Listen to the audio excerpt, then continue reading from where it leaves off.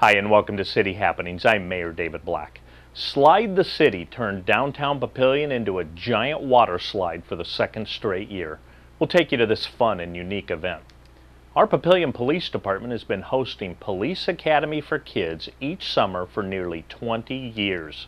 One of the most popular activities is when the police canine team gives a demonstration. We'll show you how that works. Every year, the SARPI Leadership Program promotes a legacy project. Find out what the newest project is. Please enjoy these stories and City Happenings for the week of August 22nd. Thanks, Mayor Black. For the second year, Slide the City turned downtown Papillion into a giant water slide. It's a great event for the city of Papillion, bringing more people down, giving them something to do other than the normal events that we have, a little something extra to end the summer back to school. Phillips notes that the local business group is a major help.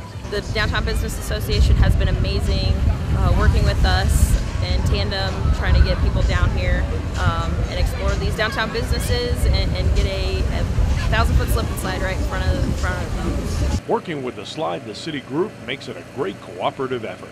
We have the same crew that's back from Salt Lake City with Slide the City. They're doing an amazing job working with downtown businesses. They are setting up their own event as well in tandem with this, and it's just been a fantastic collaboration.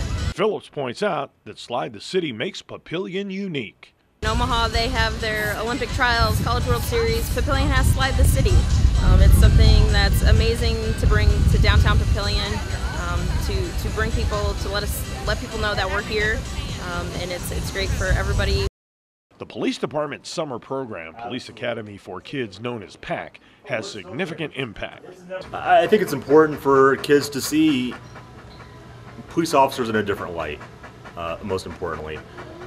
And the dog is a great tool. Not only is the dog a great tool on the street when it comes to patrol situations, apprehensions, finding bad guys, and taking drugs off the street, but police service dogs are also a great tool in just connecting with kids and improving public relations. Goalie is a big believer in and supporter of PAC.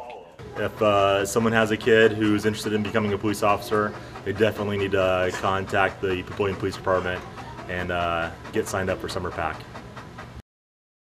The SARPI Leadership Program produces a legacy project. The newest project takes an idea that city fathers came up with in the late 1800s. They found saplings along the Papillion Creek that could be replanted. When you look at the city park today and you see those really large trees, those were actually selected for us by our forebears, by those who started this community, kept the community going, and also cared about the aesthetic beauty of the community. City Park was designated as a green space right from the very beginning of Papillion. And so in the spirit of our heritage, we're bringing forth a project that we anticipate will bring added aesthetic beauty to an already beautiful area that can serve as a place of inspiration, enjoyment, recreation, community, a place where people who have a variety of hobbies can come out and be inspired here.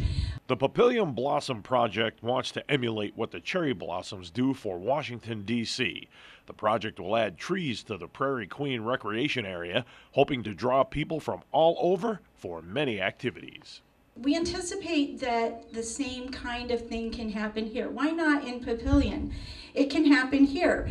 We've got a tree board that cares very much about the sustainability of the trees, and so they're helping us to guide the community as we reach out to make the community aware of the ability to become a part, how you can help to fund the planting of trees, how you could help to be a part of joining us in fundraising to plant more trees.